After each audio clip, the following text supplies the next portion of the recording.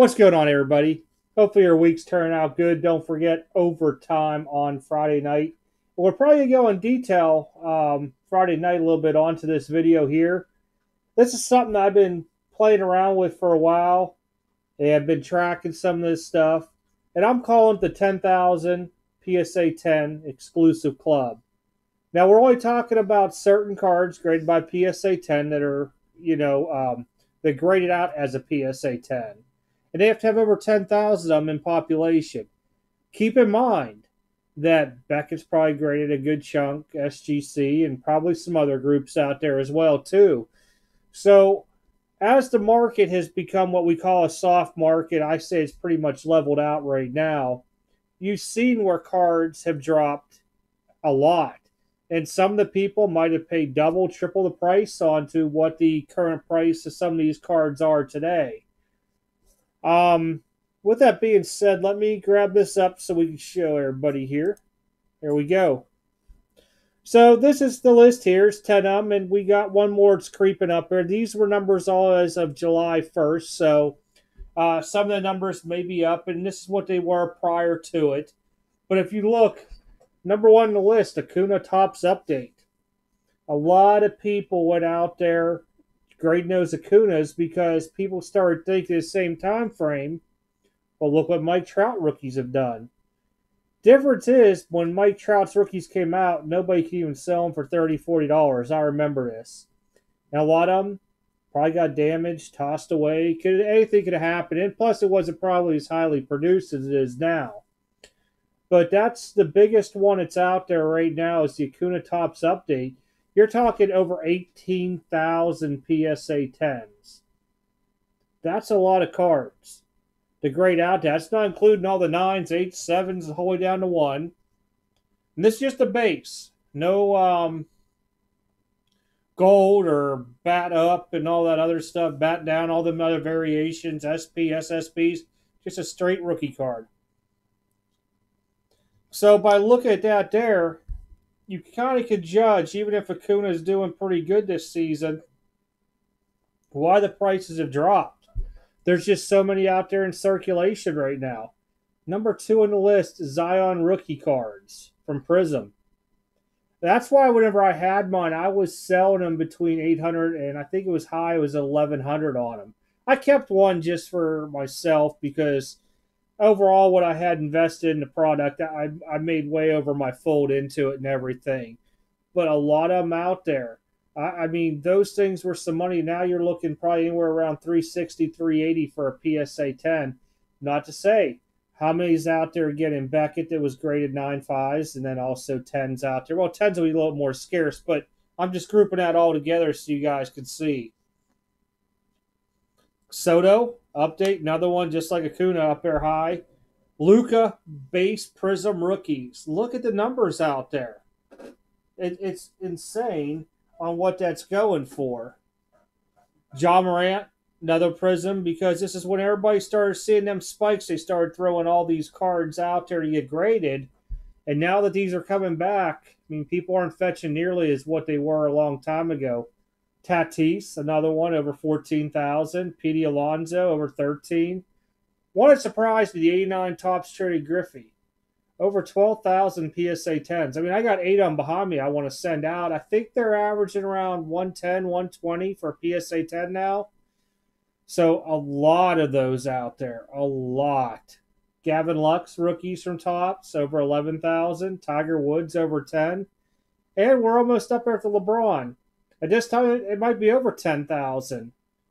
But I wanted to show this to everybody because it's really interesting because a lot of people are out there trying to chase some of this stuff. And, I mean, if you could buy it now or I think with the market being where it is, you might be a little bit safe. You might still see some decline. But overall, that's a lot of cards out there these guys graded. And what's funny is when I go to these shows, I almost never see Luka Doncic Prism rookie PSA 10s out here. But you go to any of the other shows, and they're loaded all over the place. All those cards. The only one I probably don't see a lot of is the Griffey. But every other one of those on there, I see tons of them between dealers, and they're just not moving now. The idea was originally when we had the spike, I unloaded almost all my stuff. It's like this. I think offhand, I just got rid of my last two Tatises. I think I sold them at 179 a pop. And I literally was getting those at like $40 a piece off of Facebook groups. So I mean, it was good money. Same with Acuna. I think I have one Acuna left. I just kept one Zion. The rest of them, I mean, I got the raw Griffies that I got, but I only have like I think it's $24 invested in like 8 or 9 of them back there. But pretty crazy when you start thinking about it and seeing the numbers overall. And this is just from one company, graded out as a 10. A lot out there, and you can start seeing why a lot of stuff is kind of being stale. People aren't buying these. If they are, is people don't have them or they sold them high and now they're getting, 2 or 3 back for the price they sold one. That was the whole thing with the market. A lot of people dumped. A lot of people didn't buy back in unless it was new product. I mean, I was honestly one of them. I sold a lot, and I just been recently buying now to where I'm starting to refill my inventory up. Got a lot of PC stuff. I didn't really buy any PC stuff. I'd probably say since, I want to say it's probably about August, maybe last year offhand. Maybe August offhand. And that's really a long time for me to buy anything for it's PC related. But you know what? No, I did buy a Crosby autograph off of somebody gave me a good deal, and I think that was around October. So I take it back. But regardless of that, this is some high population stuff out there. So just keep that in mind if you have this stuff. Odds of it going up extremely high again is going to be very, very slim because it's just plentiful out there. Unlike the Trout rookies, where, like I said, a lot of people threw them in boxes or whatever it may be, dinged up corners. So, there's not going to be 10,000 PSA 10 Trout rookie cards out there from Topps Traded, the bases. I know it's a high number still on them, but it's still not anything like this. And the thing is, a lot of people still have this stuff sitting in PSA to be graded, and it's going to be interesting to see where these numbers actually settle at by the end of the year. So I want to do something up a little bit different on the video just to start having people thinking about this stuff, especially if you've been looking to buy into this. There's some high pops out there onto it. Really, really high. Now, like I said, this is one company graded a PSA 10. We don't know how many SGC 10s are out there. Beckett 9.5s. Even we'll throw Beckett 10s in with it too, even though that's going to be a lower pop. But it just gives you an idea of how much it got graded over this last year. And as people stop buying and are starting to look for, your serial number cards and autographs again, where this stuff's starting to take a back burner onto it until, maybe 5-10 years down the road, we have another little surge and the stuff might go up some then. But with the high pop counts, it also makes you think how much this stuff was produced and how much they're producing currently of cards. Eventually, there's going to be a lot of, I guess you could say, unopened boxes and cases out there, certain products, for probably decades because it was just overproduced.